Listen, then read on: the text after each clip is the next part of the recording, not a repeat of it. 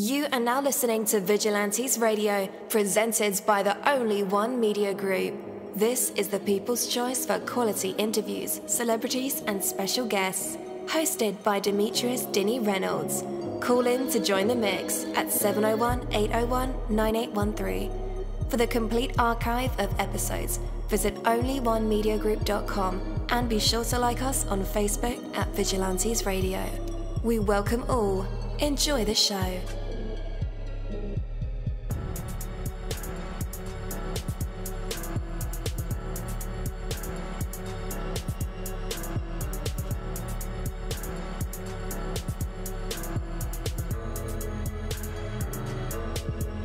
Ladies and gentlemen, please welcome your host, Demetrius Houdini Black Reynolds.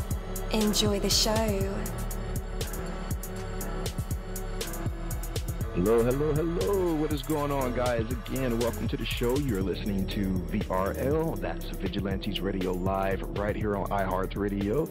And I am your host, Dini. We have another special guest for you guys, so you definitely want to stick around for this one. As a matter of fact, go ahead and text your buddies, family members, or even share it on social media right now and let them know that we are about to dive deep into another interview. Before I bring my guest on, I do want to say, what does it really matter if the task is difficult or complicated?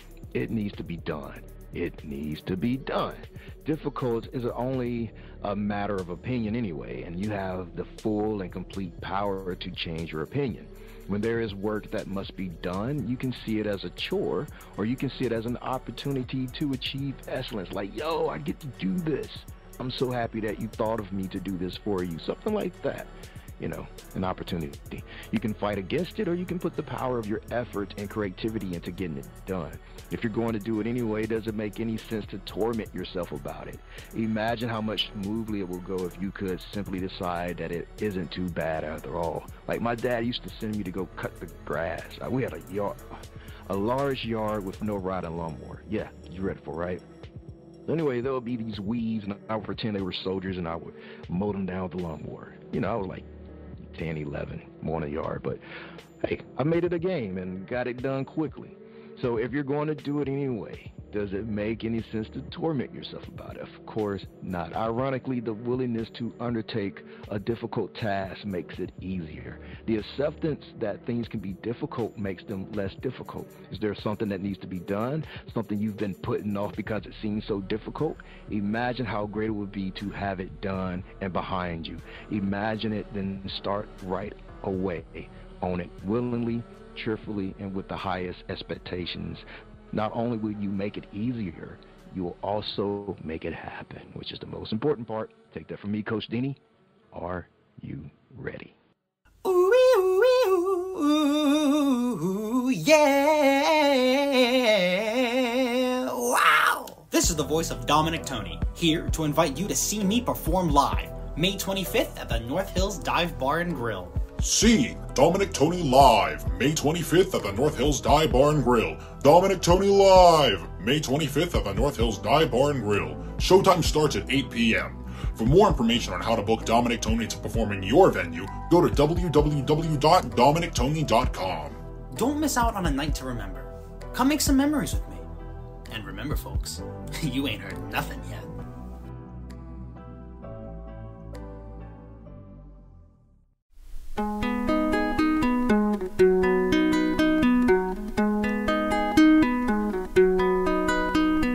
Pondering on my location, heading toward my destination. Poetry that I do write, lucky to be feeling light. The wisdom that I often hear, the reason that I feel no fear. Looking out the window at the scenery, appreciating all of the greenery. Where I'm at in life is great, that's why I believe in fate. Messages I share around, love in my heart nowhere to be found. Writing words down on a page. All throughout the house is sage. Freedom here inside this room on a peaceful afternoon.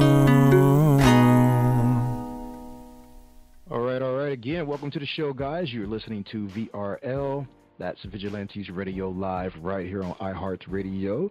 And I am your host, Deanie, and that was a song called Sage by Zachary Campos. Our interviews are designed to go beyond the music, news, books, art, acting, films, technology, education, entrepreneurship, entertainment, and sometimes even past that thing that we call the ego. Our interviews are designed to go behind the scenes and into the minds of these incredible human beings, you know, the ones who are out there giving it their all for me, for you, and for the world. Well, ladies and gentlemen, welcome to another episode of Vigilantes Radio. Today we have a very special guest whose music has touched the hearts of many. He's an MC, a singer, songwriter from San Jose, California. You guys know him. He's been on the show plenty of times, and he's known for his unique blend of old school hip-hop, classic punk rock, and indie rock. With his latest release, The Castle, he marks a significant movement in his career as he prepares to retire from music. Hold on, gotta cry a bit. To focus on being a father and pursuing his dreams of becoming an author. So please join me in welcoming the incredibly talented Zachary Campos. Yo, my bro, how's it going? My man, how's it going? I'm very, very happy to be talking to you right now. Yes, sir, likewise. It's a bit bittersweet for me, but hopefully we'll get to the bottom of it. Let me set the record straight just real quick. This is not the last music I'm ever gonna make. I promise you. It's only the last music I'm gonna make under the name Zachary Campos. Oh yeah, you're switching to another moniker? Yeah, that's the plan. Because basically, like, what I was kind of doing with my catalog of music that I put out this year was like, kind of wanted it to be like a story. Like, you go from Scorching to Finale, and it's like, it tells a story kind of in a sense, but like, I do want to keep making music, but under a different name, you know? It's kind of like a fresh start, I guess, if that makes sense. Yeah, I get that. Do you have this name cooked up yet? I'm thinking something along the lines of like Joseph K. or something, like, you know, like definitely a character from a Franz Kafka novel, or so something along those lines, like a character from a story or something. It'll definitely be something along the lines of literary, but I will say that I'm not going to put a musical project out for a while, but in my mind a while is like a month. You know, like a while is like a couple months, so we'll see. I got you, man. Yeah. I see that you are an avid reader.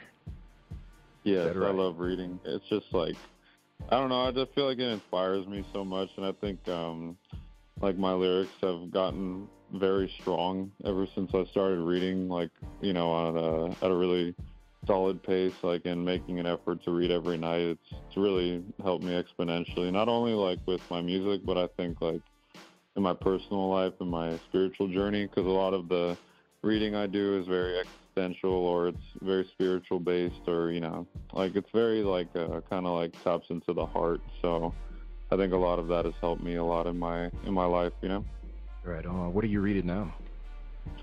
I actually took a break, so I was reading like, so Franz Kafka, they released like a collection of his short stories, but I have a OCD workbook that I've been putting off forever because, you know, it's scary to confront that stuff, but I was like, I need to stop pushing this off and I need to like face it. So I finished the first short story in that book, and then I, you know, put it on pause. So now I'm reading it's a OCD workbook that's helping me to understand my problems with OCD more, and to, you know, really like heal mentally and just to like feel more at peace. Like, it's like I said, it's very scary stuff, but at the end of the day, it's only been helping me. So I've been really happy about that. And so that's the book that I'm reading right now, and, you know, the workbook I'm completing. And then after I'm done with that, I'm going to get back to the collection of short stories. Yes, sir, man. Speaking of Franz Kafka's, your new EP, The Castle, is inspired by one of his novels. That was a smooth transition. That was a very smooth transition. Yes, yeah, no, I read that. I devoured that book, like that, and I will tell you this: that was not an easy read because, like, characters in that book will just talk for like 30 pages. Like they'll just have like 30-page monologues. I'm just like, at a point you're like, who is talking? But I mean, it's just like so captivating the way that he wrote his. Because I mean, it's such a simple story. It's basically just like about a man named Kay. He's a land surveyor and he's trying to get access into the castle because he needs to survey the land, and it's just like a really complicated process, and it keeps getting more and more complicated. But then I think as the story unfolds, you really start to understand his character more, and you know, like the little world that they live in. So it's really interesting, but it just like made me think of like, because I'm here at an extended stay hotel with my girlfriend Monique and our rabbit Luna. Luna's here, but Monique's at work right now. But yeah, so like I was just really inspired. I was like, I got to put out one more thing, like, and I knew it had to be good too. So I was like, all right, I got to make this like really, really good. So I took my like kind of like things I've been meditating on, like concepts I've been like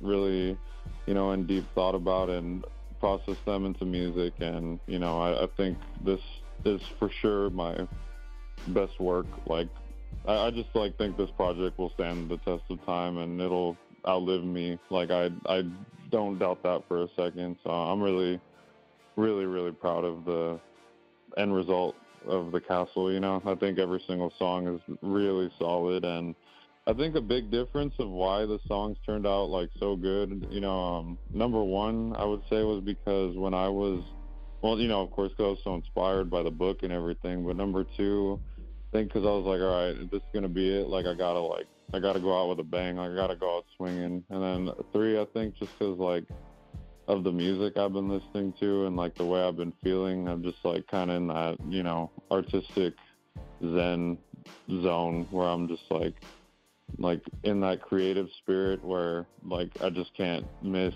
you know, like I just keep hitting. Like everything I make is just hits, you know. So I don't know, I just feel like so on top of my game right now. Not like, of course, I don't mean that in a cocky way or anything. I just mean that in like I feel very focused and I feel very confident in my abilities as a musician. And, you know, all five of the songs, I performed them in their entirety from beginning to end at my performances leading up to recording it at the studio. So I got to like get them in front of an audience, and I feel like that made a huge difference in the recording process. Yeah. So I was going to say too, no, man, I believe you are right on point when you said this is your best work, because to me, every song is polished. I had a chance to listen to the EP several times before this interview, and I was like, man, this guy's going out with a bang for real. He's like leaving us. Yeah, I was like, he's leaving us listeners on a cliffhanger, you know?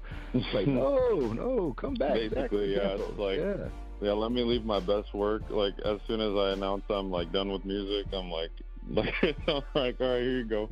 Like, you know, it's like, wait, like, just as, like, people want more, I leave. I'm like, sorry. I was like, how dare he do this? I was like, wait until he gets on the show. It, man.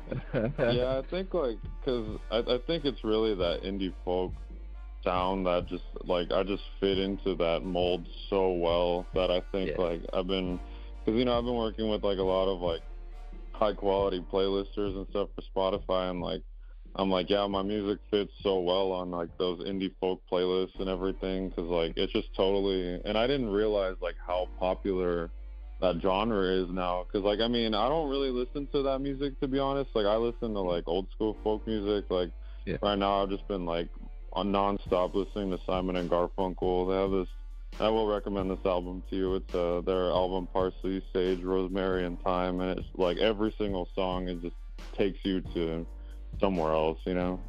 Like, but that album has just been like on repeat for me, and I've just been like, because I was listening to them, to their Bridge Over Troubled Water album before I got to the studio, and I was or the day before, because it said that they, the Paul Simon, who's like the primary songwriter, was very influenced by gospel music. So I started listening to the music that he was listening to, and it totally made a difference in my vocal technique, and I've been implementing it in every single show I've had. You know, I've been having quite a few for the past month, to be honest, and I just feel like whereas before I used to think like push your voice, because, you know, I have a very deep voice, so it's like push, like make it resonant, make it loud, like, but I realized that it's like when I perform, it's like the quieter I am, the more attention I get, and like the more people I get listening, because they're like entranced by it, you know. So it's a pretty awesome thing. Like, I feel like I really found something special with like this type of music. And I mean, you know, I've always been influenced by Johnny Cash and James Taylor, and like I remember one of our Frank first Sinatra. interviews, for Frank Sinatra for sure, because like I sing all those songs when I perform live, like Fly Me to the Moon, I've Got You Under My Skin. I've been singing that music since I was like in high school, you know, and like that was like 7 years ago, like 8 years ago. So I've been singing that music for a while. So I think I've like finally started to embrace my voice, because, you know, like I love rapping, like it's very fun, and I'm very happy with the hip hop music I've made, but I'm definitely going more into that route of like, like I want to be like a singer songwriter, like classic American folk musician that like just, you know, people can go and like study, you know what I mean? Like, because that's what I want with my music and my artistry. I want to just like, I want to be like a musical monster, you know what I mean? Yes, I just want to be like one of the greats, man. I feel like I'm definitely on my way. I feel like I've only scratched the surface of what I can do, so I'm really excited about all of it.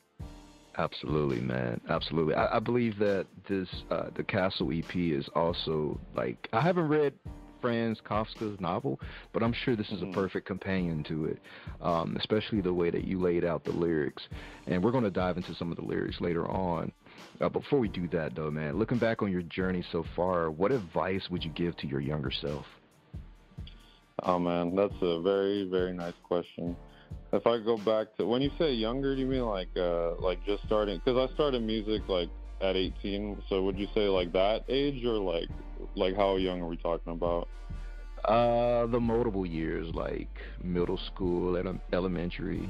Okay. If I go back to myself, I'd be like, fuck sports, and don't do theater, start a band. I would tell myself to like be a musician, you know? Like, if I could go back in time and tell myself like to like, I'd be like, start learning how to play the ukulele and learn how to sing and like do this, you know? But ultimately, like, if I could, I'm sorry, what were you saying, my friend? You would have started earlier, is what you're saying?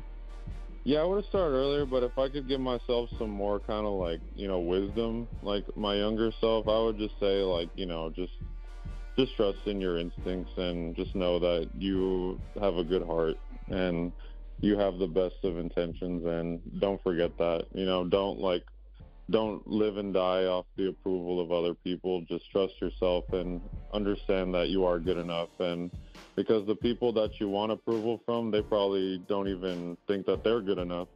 So why are you seeking approval from somebody who can't even provide that for themselves, you know? Yep.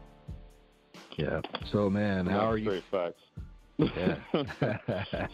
Man, how are you feeling about this next chapter in your life? Terrified. Yeah, I'm very scared, but fear is a good thing. Fear is what keeps us alive. You know, it's like with me and my sister, I had a really, really beautiful conversation with her not too long ago, probably like 2 hours before you and I began our conversation, and we were talking, and like she was just like saying like about like fear with like, that's like anxiety and everything. Like, yeah, it sucks, you know, because my sister has OCD too, and that's what the topic of our conversation was. But she was saying that like when we look back at like history, it's like anxiety is what keeps us alive, you know? So it keeps us present, and it's what keeps us safe. And like, because like, I mean, you're walking down the street one day and like you see like this dude who's like you know, looking like really sus, and you're not just gonna go towards him. You know what I mean? You're not gonna be like, hey man, how's it going? Like, you're gonna walk away from him, and you're gonna avoid eye contact because that's anxiety, you know? So it's good to feel that way. I mean, obviously, like, you know, it's like, it's a good thing, but it's like, I don't know. It's like fear is good because it keeps us alive, but I think I'm just very excited as well, like to have my daughter, and my whole family knows now. Like we announced it to the whole family, so Nice. it just feels very real, and I'm very blessed to have this life that I have, and I really have no complaints. I have a pretty great life, and I'm very blessed to be able to do what I do and to perform where just this weekend, like on Mother's Day, I had a 5-hour performance. Like I got to take a break, but like it was at like one of the most like premier wineries out in Livermore, which is where I've been trying to get to, here in California, like where I live. That's like Livermore is like Napa's like you've made it. Livermore is like that step right before Napa, Ooh. So like I'm right there. I'm like right around the corner. I can feel it. So like Napa's next. I got it on my radar.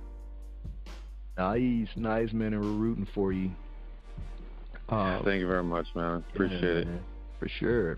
And like you were saying, man, anxiety is like, I guess it's just being aware. If you're aware, you're on high alert, and it keeps you safe, keeps you secure. Amen. Yeah, man.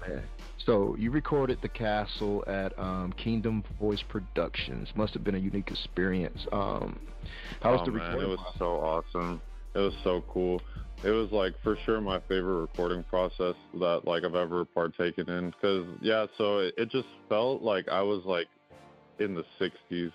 Cause like I walked in, I brought I felt like a real musician. Cause like I brought my ukulele and everything. I was like, this is like all me, basically, Like this is on my shoulders, like, cause I don't have like, his name's Tim. He's the one who records all like the guitar parts for my other songs, and then Josh does like the drums and stuff. And but this one I was like, nah, they're there for the production to make it sound pretty, but like obviously they do a lot more than that. They offer me like wisdom and insight, but so I got there, and then it was Tim, and Josh was on his way, and like.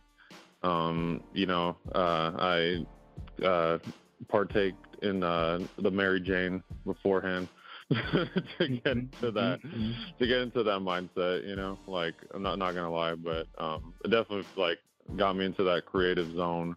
And as I was walking in, I just felt like this energy, like like this really calming, like very serene energy. And I walked into the studio, and then we got it set up, like the booth. So Tim, he mic'd up my ukulele, and then he also like plugged it into, because it's acoustic electric, so he plugged it in to the cable. He plugged it in like to the speaker and all that. And then I sat in the booth, and I recorded all the ukulele parts, and like it was really cool because like I could hear them like on the intercom, and they would be like 1, 2, 3, 4. So like I felt like the Beatles or something, like it felt really cool. And like and then I recorded all the ukulele parts from Purpose to Finale, like back to back, and then after I laid down the vocals, and then we came back in, and then they mixed and mastered it, and it was just like it was like really like nice, because it just felt very friendly. Like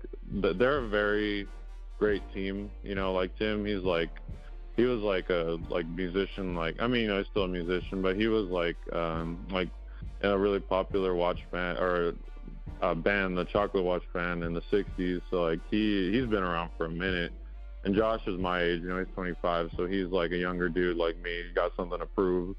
So we're just like a really good team, and we have like this really good synergy when we record, and like we all just like speak the same language, and there's never like, oh, that sucked, or like, oh, like I didn't like that. It's always very positive. It's always like, oh, how, like you should try doing this, or like, oh, what if we try doing it like that? It's like very like creatively inspired like area, and like kind of like a very like safe haven to be working. So I think that's why the music turned out so great, is because like the experience was so like, it was just so magical, It was like, it felt very like straight out of a fairy tale or something. And I had a wonderful time recording this project, and I'm very happy with the work that they did. They really made it sound really, really good. They use this because they record all their projects in oh my god, they're gonna kill me for forgetting the name.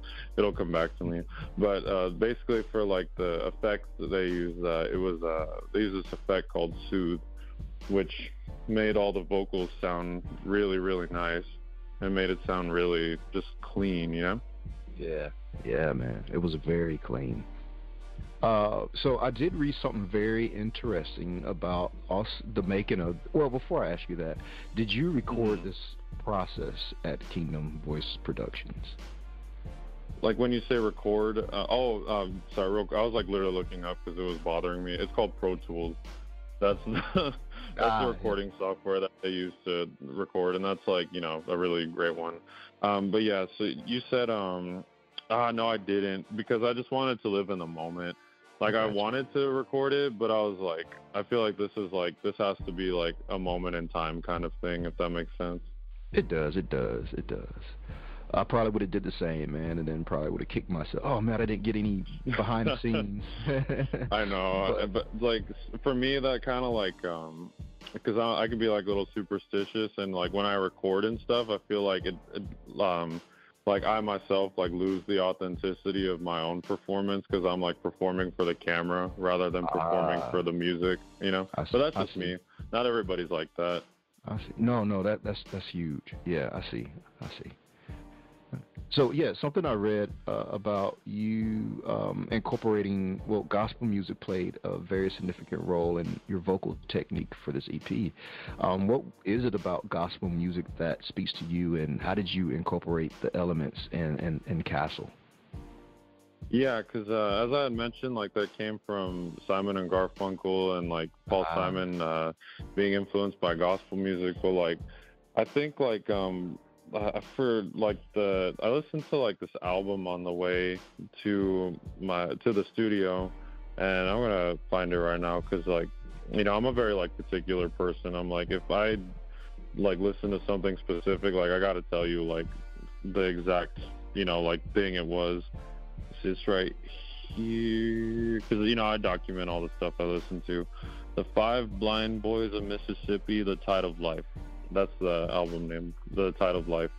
And I listened to that on the way there because, like, you know, I went down the music rabbit hole and found that. And I think it was just, like, the feeling, the soul, you know, like, it's just, like, that music was, like, literally, like, made me feel like I was, like, elevating out of my car chair, like, while I was driving. And I just felt like I was, like floating, and, like, I could see my own body. And I was like, this is like the effect I want to give, but like, and it was cool because that album is very like soulful, and it's very like proud, and the sound is very big, and like, you know, it sounds like you're just like there with that band, you know, and like you're just feeling it, what every word they're saying, because you know, the production for like that album was very like grand, you know. And I was like, how can I like elicit the feeling that these guys like did in their project, but like the exact opposite? Like, how can I make it like, how can I give the listener that feeling, but instead of going like really grand and very big, it's just like one guy in a chair and a ukulele, and that's it, you know? Like, if it was on stage, it'd be like me, like with like, I'm just sitting like on a chair and I have my ukulele, and like I'm just wearing like really plain clothes, or like, you know, and like I just like have my ukulele, I'm singing, and it's just one microphone, one ukulele, and one voice, you know. Yeah. I was like, how can I like captivate an audience by doing that? And I was like, I have to go soft. So like with my vocal technique, like just instead of like a harsh tone, like a distorted sound, like I need to make my voice sound really soft and like serene. So, you know, I think gospel music really like played an influence with that, because I wanted to make people like feel something, you know. And every time I play these songs live, like since I've recorded them, it's just like they hit so hard, you know. And like especially like when I play them at like nursing homes and stuff, like because that's kind of like, I wrote this project to be performed anywhere, because like I can't just like go perform like Funky MC at like a nursing home, you know. Like, I mean, I could play some of the songs, like I could play like Everything or Traffic maybe, but like most of like the songs I can't, because, you know, they're all like rap and stuff. There's nothing wrong with that, because you know, there's no cursing or cussing or anything. But with this project, I can perform it anywhere. So like I I think that was like a really smart business move on my part, because now I can send this out to wineries. I could send it out to, assisted living facilities. I can send this to freaking Burger King and go perform it there if I want to. Because it's just like a good fit. I mean, like, it's just not a lot of people like perform the way I perform, like with the ukulele, like with the low like G tuning and like singing like really deep and like finger picking. So like I think I really stand out. I'm tall too. Like I'm 6'6". Like I get it. I didn't know that. The place. Yeah, no, I'm a giant. Like, and I think it's just really funny because you would exactly like me and you have been talking for like a minute now, and like I find it really funny that like that it is like shocking because I don't have that personality of somebody who's really tall. I feel like I don't carry myself that way, and like I don't want to, because I'm like, you sound very really humble. You sound very humble. Yeah. I'm the same height as Jordan and Kobe. Oh, RIP. Yeah. Can you play ball? Yeah. Like it's funny enough because I can't dunk because I've never had a vertical, but but I do enjoy playing basketball. Like, I like shooting around and stuff. Unfortunately, the way I was raised was very competitive. So, like, playing, like, a game of basketball makes me sick to my stomach. But, like, shooting around is fun, if that makes sense. I got you. Oh, yeah. Yeah. Yeah, just like that childhood trauma that, we all got it. So, man, that's what makes people interesting. Right. So, man, Monique, shout out to Monique. Shout out to Monique. Shout out to your rabbit, Luna. Luna, yeah. You hear that, Luna? She's right there, too. She's meditating right now. Are these... Yeah, Is Monique considered your muse? Yeah, for sure. I would not be where I'm at without her, because, like, I'll tell you, like, a very, like, beautiful story. Like, so, so me and Monique met at Winco, which was where she's working right now in the bakery. So I was working in the deli department. I was like frying chicken and stuff, and like, I actually really enjoyed it when I was working there. I just like had to go and be a musician and stuff. Like, I didn't like hate the people. I actually loved working there, but yeah. So I worked in the deli, and one day, like, I met Monique. I was behind the counter, and I hadn't seen her before. And then later that day, I ran into her again, and we were talking. And then, I'm smooth with it, so I asked for her number. And then I got it, and she was gonna ask me. This is funny enough, like, but I beat her to it. And then I texted her that night, and then we were like talking till like 6 a.m. And then we like it just like blossomed from there. And then we didn't, we were like friends for like a month, which by my standards, by somebody who like rushes into things, is like, a very long time. Yeah. And then so it all like kind of cultivated because I had like this performance last year. It was on like 420 Blaze It, and so it was like it was at an open mic because it was like this Tracy open mic that I had been going to since January of that year.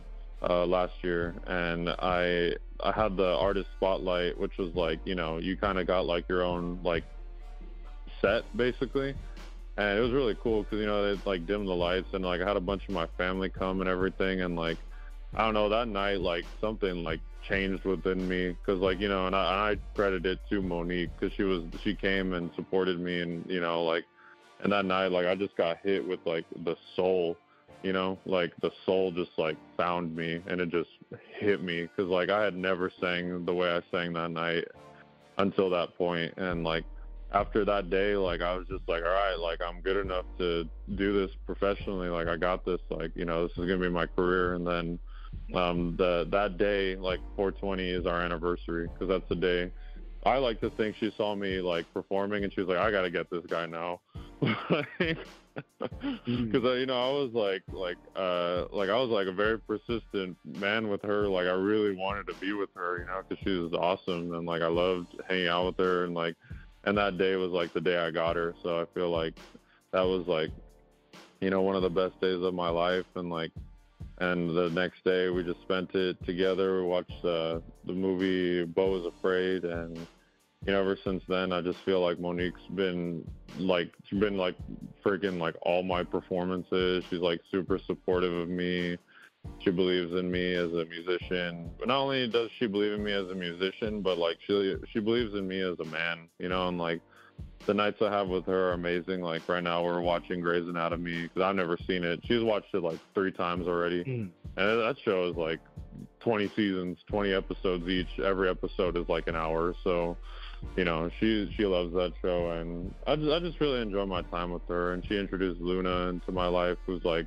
one of the best things that's ever happened to me. So, you know, like that's why I feel so grateful to be alive, because like everything I have is, and it just feels like very right. And I love Monique with all my heart, and I'm very happy that she's carrying our child, and I know that she's gonna be an amazing mother. And you know, I'm just very grateful for everything I have. I don't take anything lightly, or you know, I don't for one second not appreciate the life I have, because life is very, very beautiful, and this world could always use more positivity and love, you know. Absolutely, man. That was so beautiful of you to say. And word is bond. And word is bond. And word is bond. You know, it's funny when you were doing your intro, it's like the line you said, I literally like mouthed it with you. Like, you're like, oh, past the ego. Like, I literally like mouthed that, like, while you were saying it, or like said it with you. And I was like, man, this guy, I feel like in the same regard that like I'm like gonna blow up, so are you, man. And then we'll be up at the top, and then we can just like do this, you know, and like we'll have like a bunch of people listening to us. Yes, sir, man. I believe it. Especially for if you, I'm going up, I'm taking you with me. Hey, there we go. I got you. Man, ironically, I wrote that intro like 3 years ago, and I was saying it so much I could say it without the notes. I could just. That's awesome. Yeah, it's just like your like not like catchphrase, but it's like your line, you know. It's what you're known for. But yeah, no, man, I think like what you do is really great, and I think that you're definitely on your path to success. Like the questions you ask are amazing, because it's not just like oh, like basic questions, and I mean, I don't want to say there's anything wrong with that style of, if that's just what people do, that's what they do. But you know, I like what you do, because you like you say, like you advertise, you go beyond like the music, like you really figure out like who is this person, because I mean that's the beautiful thing, and what makes like music so awesome is like, you know, the big reason why I love old school rap so much, it's like personality. It's like you can listen to like one rapper and listen to another rapper, and like they're completely different, but it's like, why are you going to listen to this one? I mean, I understand there's like the quality of music and the style and genre, but it's like personality that really, you know, it really is the main draw of music and what makes it so interesting. And it's like when you're a musician, you're like a superhero, and it's like, what's your superpower? You know, like are you Captain America? Are you Iron Man? Are you Black Panther? Are you, you know, who are you? You know? And me, I'm Spider-Man. Man, dude, that is my favorite Marvel hero. Yeah, me too. DC is Batman. Vigilante in Marvel, the Punisher. Vigilante. Oh, yeah. The Arrow. Yeah. Yeah. I used to have this book, like, when I was younger. It had, like, all the Marvel superheroes in it, and it had, like, their stats, and it had, like, really, really, like, unknown characters and, like, the art style, and, like, I gotta find that book, because I know I can find it. I remember it, like, so vividly. It had, like, a black cover, and it had, like, all the superheroes on it, but it taught me a lot about, like, the different types. Like, I knew who Thanos was before he showed up in Avengers, you know, and that was pretty cool, because, like, I saw him, I was like, I know who that is. Right, yeah. I remember seeing a book like that before. I saw it at Hobby Lobby years ago. I'm like, I know where I'm going tomorrow. Yeah, but what I will say is that, like, if they were gonna make a movie about any superhero, about like any like Marvel character, like that I would love to see, it'd be Gambit. But he's gotta have like his original look, because that guy's sick. Like with the staff and like the trench coat and the, you know, like, and the cards, like that Gambit's like, dang, maybe you just help me find my moniker for my future music. Maybe it has to do something with Gambit, or definitely something superhero related. The Raging Cajun, he was so cool. The Dang, purple eyes. I'm so happy you knew that. Yeah, the man. Raging Cage, and yeah, no, seriously. He was my favorite in X-Men, beside Iceman. Bobby Drake. Yeah, Iceman was. Oh yeah, Bobby Drake. There's a rap name for you. Yeah, Bobby Drake. Yes, sir. Bobby Drake on the beat. Man, so in Sage, you mentioned pondering on my location, headed toward my destination. Could you tell us more about the journey you're reflecting on in those lines? Yeah, definitely. And I'd love to share a little bit about the song too, because I feel like Sage is really good, and the reason why is because Sage was another song that I wrote called Mirror, that I wrote like months ago, for a different project entirely. That I never recorded it or anything, but because sometimes I just write like projects to get to like a new one, if that makes sense. Yeah, so Sage came from a song called Mirror that has like the same exact chords and the same melody, and I performed that song live at like open mics, and like so like I kind of like got it out on its feet in front of an audience. So that song like was a little like more developed than the other music, but the first line specifically, pondering on my location, heading toward my destination, it's like I feel like we're doing like a Genius verified lyric breakdown, but with an artist who actually has something to say,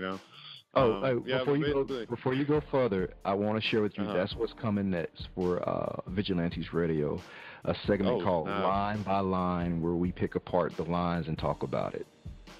Oh, okay. Well, I will definitely have to participate in that.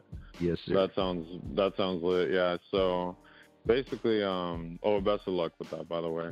Thank you, sir. Of course. Yeah. So basically, like, it's just kind of like saying, like, cause, I want to like go too in depth with it, like, cause I feel like lyrics should always like kind of be like what you like interpret, like with any art, but basically like my interpretation of that is like where I'm at in life, and like reflecting and meditating on this moment and seeing like where will I be tomorrow, and like the uncertainty, but like being okay with the uncertainty, because like the whole song Sage is like a tribute to my mom, because she's the one who taught me the significance of sage, and I also attribute it to my dog that I lost, Junie, who was 16 at the time of his passing, and he was a very, very beautiful soul. That I sage the house for him because she told me to set an intention. So every time I perform that song live, I always tell that story before, and I feel like it gives it a lot more weight, because like that. I just feel like it's like a song that like I feel like kind of like sounds sad, but it's not sad. When like you read it, it's more like appreciative. But like I think it kind of that song I feel like could literally be like a song that was written like in the 60s or something. So I'm really happy with. And I noticed that was the first song you played, so that when I was listening to it, I was like, oh man, I'm happy. This guy's got good taste. Like he picks the songs that I would pick, It's my favorite, man. It's my favorite. Yeah, that song is. I'm really happy with that song, because I think like the one I'm pushing to promote is Finale, because it's number one, the longest, and number two, it's I think like objectively speaking, it's probably the best song on that project. But I think like Sage is like one of my favorites, if that makes sense, because it's just like it's a very like emotional song, but it has a lot of weight. But it's like also like it does a lot in like less than 2 minutes, It's a sweet song, man, and it hits the sweet spot. I loved it. When I first heard it, I was like, yo, this is it. I love it. Thank you very much, man. I mean, I think you were like onto something, because like when you said about spirituality, like from Profound Knowledge, how much you like that song, and how you would promote that one, and I did end up promoting that song, and it's done pretty well too, like organically. So I definitely don't take your kind of like feedback lightly, I'm like, okay, if he says he likes the song, then it must be pretty good, Thank you, man. Thank you. Yeah, no, thank you, for sure. So I want to jump into another song. The last song on the record is called Finale. So there is a lyric that says, finding peace of mind, hitting sin. How do you find peace of mind amidst the hustle of the music industry, and how do you plan to maintain that peace in your new endeavor? Well, I told myself I would find a way to implement this into our interview, and so I'm implementing it here. So I was listening to an audiobook of the oral history of hip hop by Jonathan Abrams, I believe, because I also listen to audiobooks too. Nice. And like a much slower process for sure. It takes much longer to finish, but it's nice. Like when I'm driving and I'm like, I don't really want to listen to music right now, so like I'm gonna like study up. And it was talking about the Bay, which is where I'm from. The Bay Area, San Jose. Like that's how like I'm not sure if you talk to like other artists from the Bay Area, but like if they are from the Bay, you'll know because they'll tell you. Like that's like a calling card of like being from the Bay Area is like I'm from the Bay. Like that's why I say it in my music, all this like my hip hop stuff, because like it's like it's really cool to be from San Jose and everything, and like just like because I was listening to that book today, and it was talking about Too Short and how he used to sell CDs out of his trunk, and how like him and like Ant Banks and like MC Ant, like they would like sell, like they would be hustling, and it's like the term natural born hustler, and I feel like that's what I am, because like like my style of music is way different than Too Short or like these other guys like Tupac. He also got to start out in the Bay with Digital Underground, but like right. I think to like bring it back to what you were saying, like my peace of mind comes from like like how happy just like telling you that information made me. Like the like music makes me like feel this like peace and calm and serenity, and like with like music, that's my way of like being at peace and like finding that love within my heart. And I feel like that's probably what those guys were feeling too when they were selling CDs out of their trunk, because like and like mixtapes and everything for people to bump while they were driving their Lolos, like down the streets like in the West Coast in the 90s, because it's like I understand like I'm on a much different path. Like I'm more taking like the Simon and Garfunkel and James Taylor, but like I'll always be a G from the West Coast, and like that's how I find my peace of mind, is just knowing who I am. Like that'll never, that like personality will never leave me. Like I'll always have my personality no matter what. Like even if I lose my life, my music will still be alive. So like that's how like making this project was my peace of mind. Like it was like I made something I could be so ridiculously proud of, and now I could just go and do whatever I want with my life, and I could literally like do anything and I'll be content, because this project turned out so like bleeping amazing that I'm just so happy with my music and the legacy I've left behind. And like if this is it, that's the only music I do ever put out, then like I'm good with it. That's why I wanted to make this project, because I was like, I got a baby on the way, I gotta start saving up money, like I gotta like start buying like diapers and like a crib, we gotta find a place, like I gotta do this and that, like I gotta like go to all my performances, get my name out there, like I have so much to do. But like that peace of mind comes from knowing that I have that natural born hustler mentality, and knowing that at the end of the day I'm doing what I love, and like I'm doing it because I have so much love in my heart. And when I look in the mirror and I see myself, I'm like, you're pretty cool.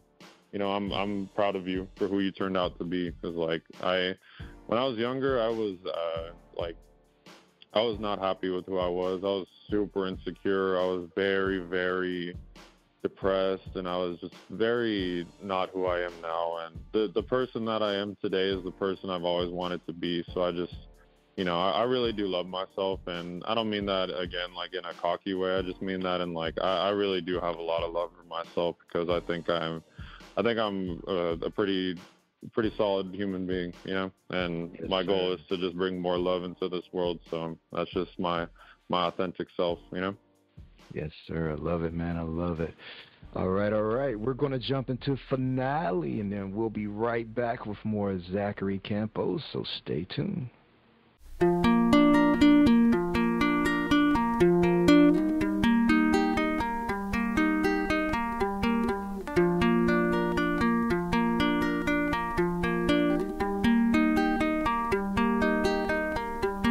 This is the grand finale.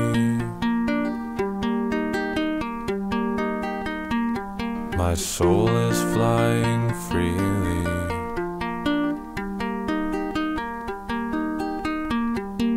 I kept on going.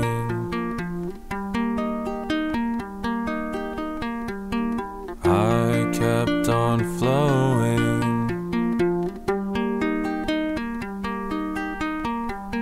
Here to end the show.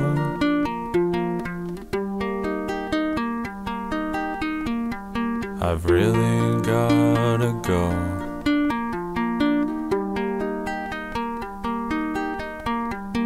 Time to grow up.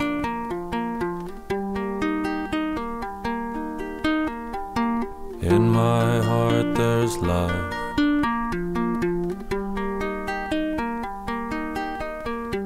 I pray for my family.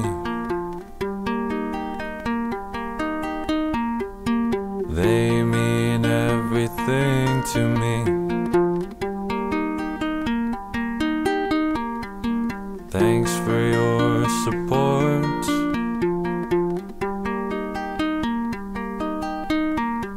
I'll never come up short.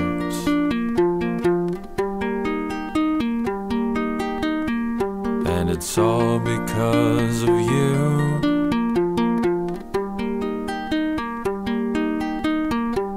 You believe in what I do. That's more than I could ask for.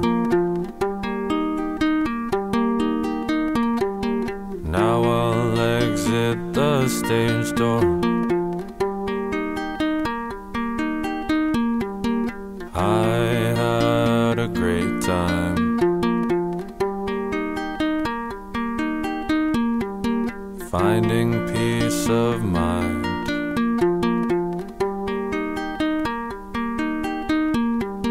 Hitting send.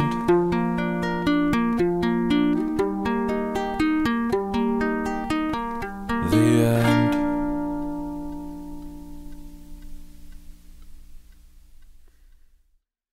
Hey, what's up, long time? I forgot to mention that, oh, by the way, this is Deanie, you know, Vigilantes Radio Live, VP of Operations for Busy Bone from Bone Thugs and Harmony, blah, blah, blah. Anyhow, Only One Theory dropped a new single. It is called La Jefecita. It's on Spotify. As a matter of fact, it's on all major platforms. You should check it out right now. Oh, and by the way, there's also a visual on YouTube. It's hot. Check it out today. Onlyonetheory.com. Check that out too. Peace.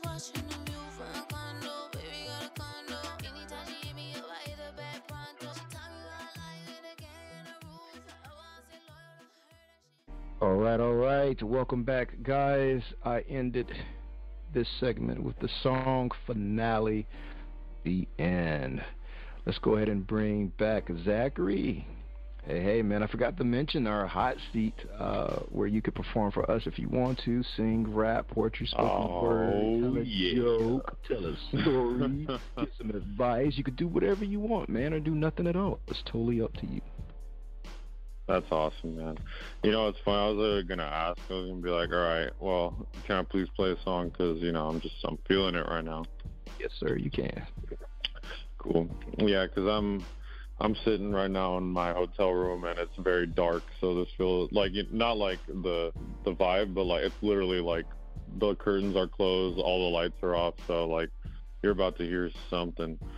All right, this is as per, you know, how much you like the song, and I'm for sure feeling it right now. Here's Sage.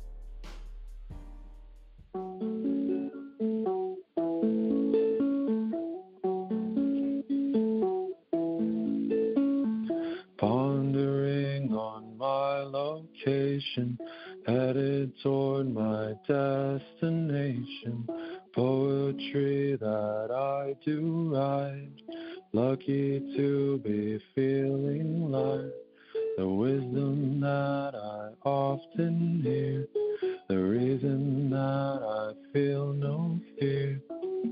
Looking out the window at the scenery, appreciating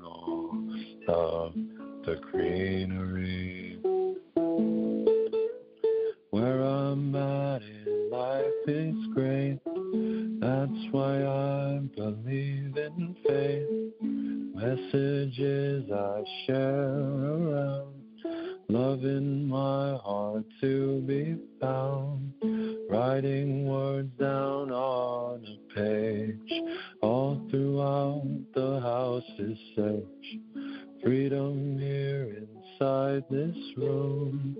On a peaceful afternoon.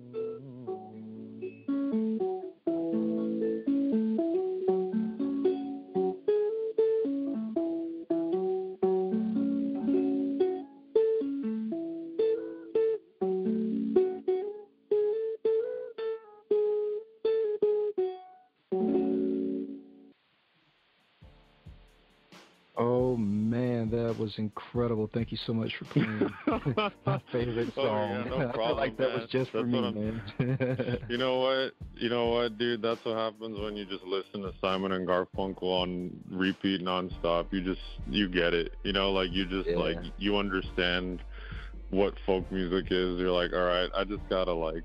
It's like that finger picking, I think, is what makes the difference in the song. Because like when I finger pick, like the way I just did when I was performing it right now, because I've been practicing and like implementing different techniques. Like I literally was like implementing a brand new technique just there called like sweep picking, where like you like play all the notes like a chord, but like you leave out some so it gives it like variety. And like I don't know, man, I just feel like I'm on my Aang the Avatar, like when he finally like masters all the elements and he just like goes out to like fight that dude, like the comic guy at the end of the show. Like, oh yeah, I just, you know what I'm talking about? I just feel like I'm in that zone. So I'm really happy that like I got to perform that song, and I'm very grateful that you gave me that opportunity, because that was special for sure. So thanks, man. I appreciate it. Absolutely, man. We appreciate you. We appreciate you for real, for real. I just feel like I was in a front row seat, man, listening to you play. Yeah, you see what I'm talking about? Like, with the whole, like, Simon and Garfunkel, because that whole, like, thing with, like, because that, they performed one of my favorite songs by them, Parsley Sage, the song is called Scarsborough Fair / Canticle, from that album I mentioned to you, and it was Andy Williams, I believe, like, you know, like an old school host of like a classic like show, and he used to like perform and stuff, and he said like with his own performances he used to go like really big and like dancers and lights and all these things, and like when he went to go see Simon and Garfunkel, like when they were on the come up, he said that it was just the two of them and a microphone and a guitar and their voices, and that was it, you know. Like, so I was like, I just feel like ever since I found their music, like their music found me, you know, and like I feel like I need to bring that like authenticity back to music, because it's like, I mean, I know it's still there, and I know there are many artists out there who are like really like, you know, hustling, and I'll always respect the hustle no matter what genre you are, or just like artists in general, because it takes a lot of courage to, you know, pursue your dreams. And oh, yeah. I don't know, it's just like the whole like minimalist thing is just so appealing to me, like the whole like one chair, one ukulele, one microphone, and just one voice. And I mean, my job is to entertain people, and I'd be entertaining people for like 4 hours, and it's not easy, and I'm definitely refining my skills. And right now I'm building my resume so that when I'm out in Napa, I'm like, you know, I'm just that dude. I'm just walking around with my chest up, and you know, like, because like I said, like I like I'll always carry that like West Coast G mentality, like that I was raised with, and like kind of like the bravado, because the bravado will get you far in life, but the heart and the spirit, that'll take you to where you really need to go, you know. So like that balance. Yes, indeed. That's the word of the day, is balance. Balance. I love it.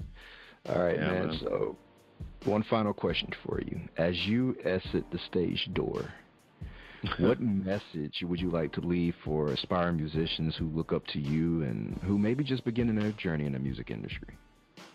Wow, that's really beautiful. Because like, just to think that like what would I tell myself starting out at age 18?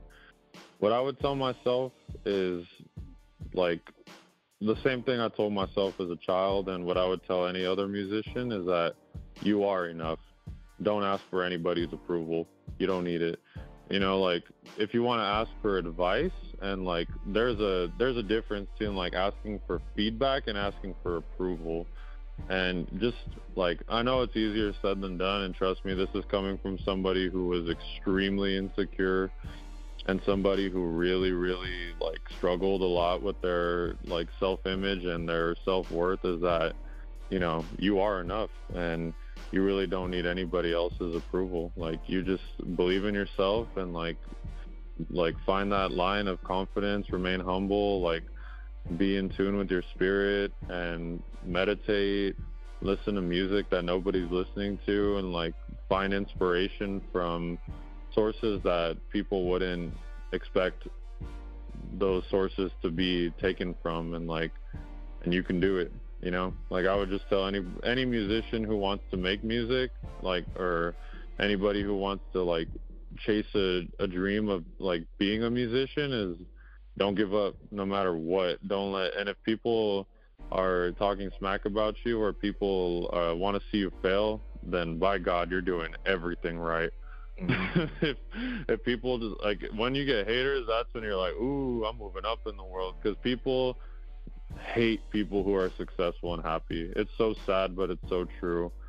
And that's why love is so powerful, because if you love yourself, because loving yourself is loving others.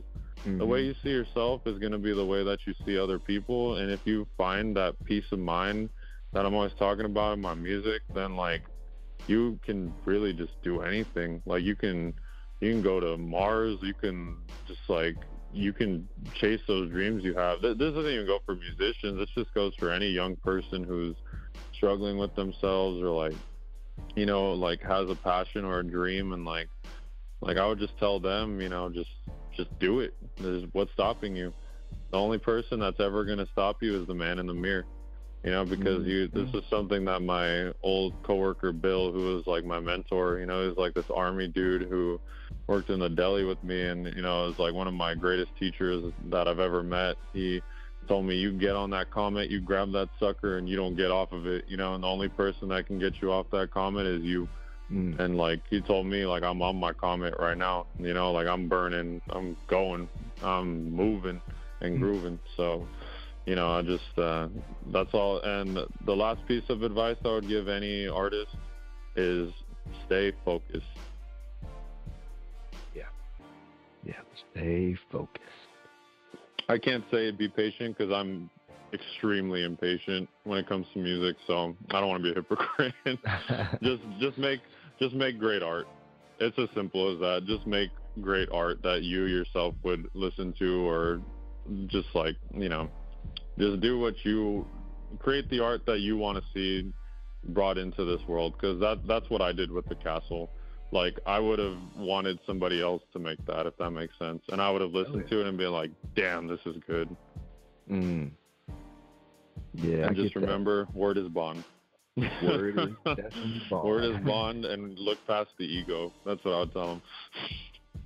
Yeah, it's funny you say that, man, because I was thinking about changing word is bond to are you ready? I don't know. It's just like, I love the word is bond thing. I mean, that might just be like the old school hip hop fan in me, you know, because that's like super popular phrase in that type of music. But like, whenever you say that, I'm just like, it just gets me hyped. Like, I was literally like pumping my fists, like, as you were introducing the interview. I was like, I felt like I was like about to like walk on stage or something. Like, we were doing like a late night talk show or something, you know. That's definitely the vibe I'm feeling right now. This is like late night talk show vibes, you know. Yeah, man, I appreciate that. Thank you for your kind words, man. No, of course. And yeah, I want to leave you with one recommendation that I've been watching, like a lot of like old school like talk shows and everything from like the 80s and 70s, you know, like the Dick Cavett show and all that. And I would highly recommend that to you. Like, I'm sure you do your research and everything, because you're very like well prepared with your interviews and everything. But like a lot of like those slower interviews, like I would recommend to you, because you know, it seems like it fits your style regardless. And like, I think that's why like we're one and the same. Like, if like we were like in our past lives, like you would have been like a late night talk show host in like the 70s, and I would have been like a folk musician that you would have had on that would perform or something, you know? Yeah, man. Thank you. I have to check. Well, I've heard of the Jimmy Cabot show. I've just never had a chance to watch it. But I'll take your advice and take a look at that. See what. Yeah, you should go down that rabbit hole, because there's like a lot of really, because you don't just interview musicians, right? You interview like all artists of every kind. Yes, sir. Yep. Yeah, so you should definitely check out those interviews from that era, because I feel like, especially the 70s, because I feel like they really took their time. Nowadays with the interviews, it's like a lot of like gimmicky based kind of like, you know, things they're doing, and like there's a lot of like celebrity appearances and like cameos and all that, and like it's very loud. But yeah, I think like the old school talk shows, like where it was just like very quiet, and they would really talk, and like you'd really get to know the person, and like and they wouldn't like, they would talk about some pretty like intense stuff too, you know, like they were very real and authentic. So, you know, authenticity is key to remaining successful as a, not even an artist, just any field or profession, I think, because if you remain authentic and true to yourself, then you're always winning, you know? Absolutely. Man, I feel like this conversation, it's like the profound knowledge. Well, it wasn't profound knowledge, it was the one we were having about Funky MC that like I talked to you and like literally changed my life, and I was like and then I went and wrote profound knowledge. So I feel like every time I talk to you, like I just it sets me on the path that I need to take. So these talks have like, definitely give yourself some credit, because you've definitely played a big part in my music process. So yeah, no, thank you, man. Thank you, seriously, because you helped me to meditate and focus like on ideals that I need to like really sit with. So I think like through our conversations and everything, like I've really started to understand myself better, because like I asked myself the questions that you asked me, and like the last time we talked, and you were like, what would you want to know the answer to? I was like, did what happened to me really happen to me? Like that forced me to like really confront that, and that was not easy, but now I feel really light in my soul, because I'm just like, no, like I'm not running from that anymore. Like I'm actually facing it and understanding myself, and like, you know, because through the darkness we find the light, you know? Yeah, absolutely, man. Well, we are still rooting for you. Actually, I have one more question. It's about your author life. You know, what things or stories are you excited to explore? Would you like to hear about my idea for my first book, and then we'll call it a day? Of course. All right, cool, man. Yeah, so it's pretty dark, though. I'm gonna preface it with that, because the line of books I want to go into is horror, you know, like, but psychological horror, because I love horror movies. Like that's like probably one of my greatest passions aside from music, is going to like the movie theaters and watching like horror movies and stuff. And yeah, so I've always wanted to create a story that was like a psychological, like a one that like really messes with you. And yeah, so basically the idea I have right now, it's a story. It's called Every Parent's Worst Nightmare. And so the story opens, and it's like a very bright and sunny day in July, and it's like 2004, and it's like a birthday party, you know? So it's like a really happy day, and like there's just like a lot of like life, and like there's like little kids running around like throughout the house, like all the cousins and everything, and like the parents, and like you see like the uncles in like one room talking smack to each other, and like you see like you know, like little like vignettes, and then like it's kind of like you go through each room, and when you and then you get to like this one scene, which is like this uncle, and he asks like because like the book's like, oh, where's the birthday boy? And like you see like he's with like his uncle, and his uncle's like, oh, like, here, I wanted to give you your present early. So the kid, like, he's like, yeah, you can open it, it's okay. And then the kid opens the present, and then is like the uncle's like, oh, do you want to like go to your room and open you know, like use it?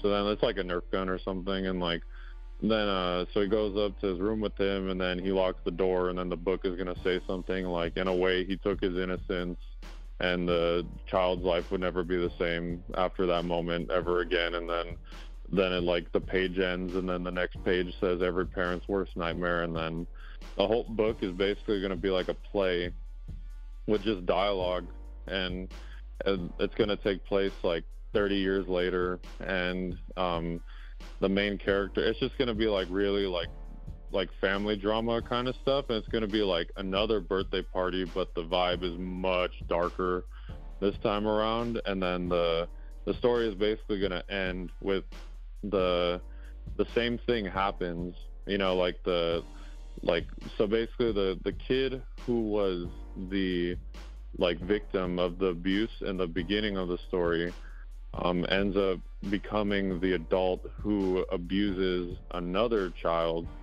and like in the same fashion on his birthday, in his like in that same room that it happened to him.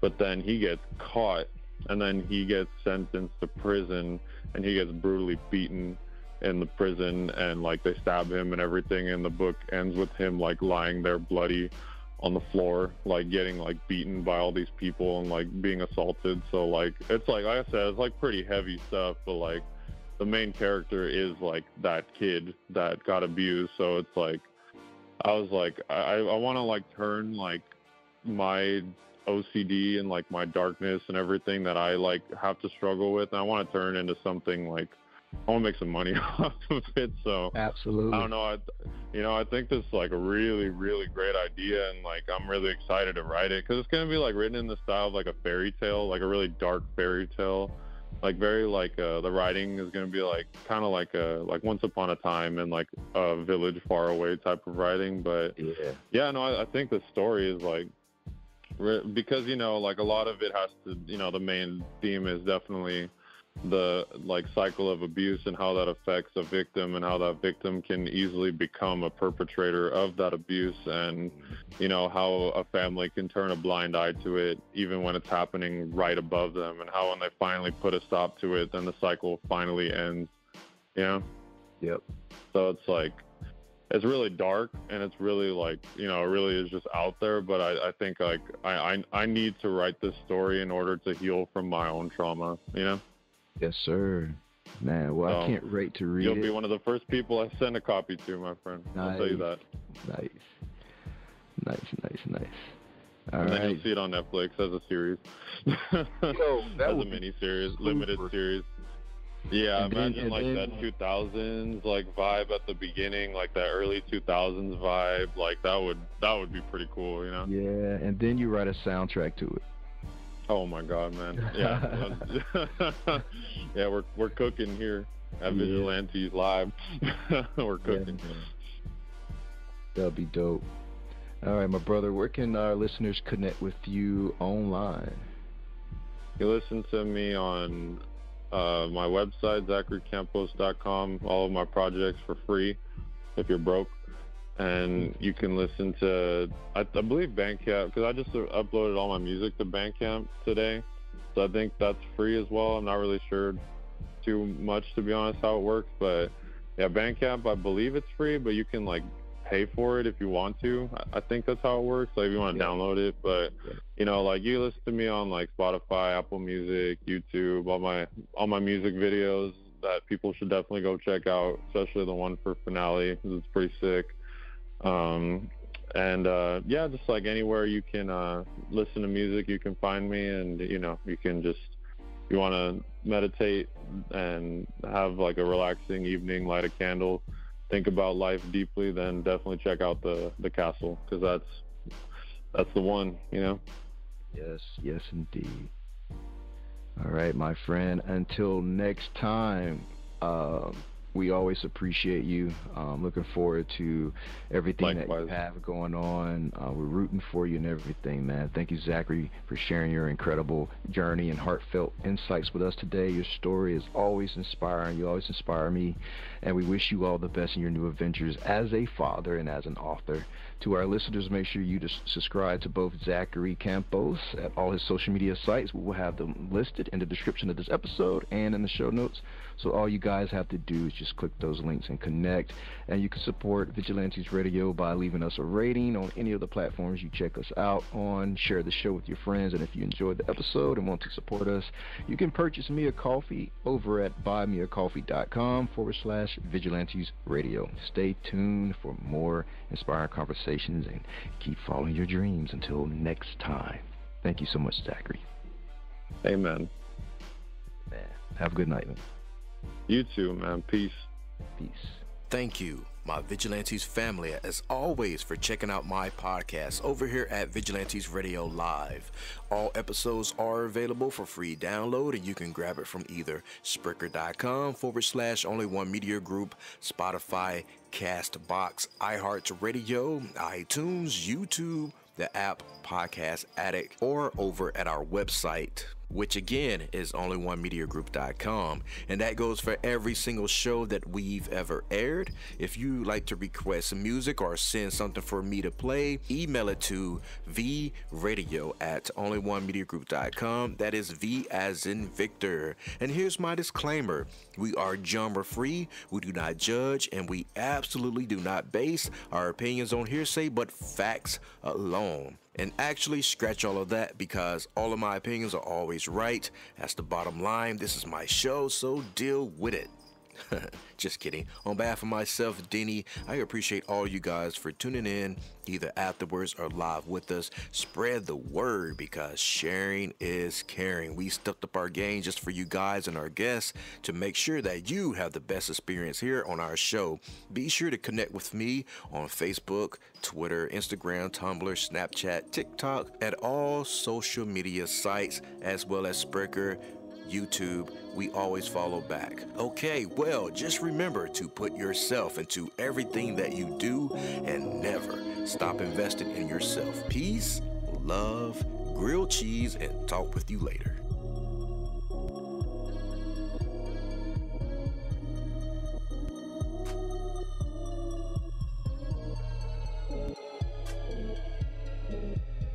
You are now listening to Vigilantes Radio, the people's choice for quality interviews, art, music, and hot topics. Hosted by Demetrius Houdini Black-Reynolds of the duo No Longer the Hero. All episodes of this podcast are available for free download at www.onlyonemediagroup.com. This is a Seventh Sign Regime Rebirth Worldwide Syndicate exclusive.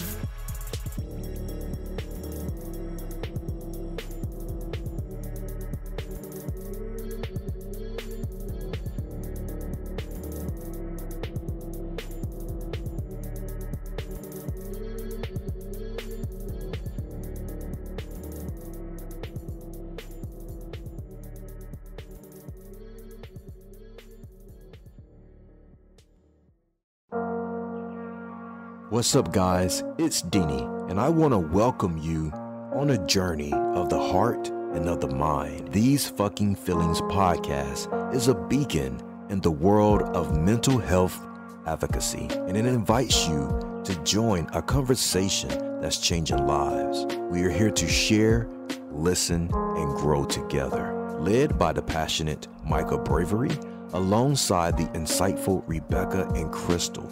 This award-winning podcast dives deep into the human experience, from navigating relationships to coping with loss. No topic is off limits. It's about real stories and real emotions. These Fucking Feelings is more than just a show. It's a community, a place where vulnerable isn't just accepted, it's celebrated. You can find it across major platforms, including YouTube and Facebook Watch.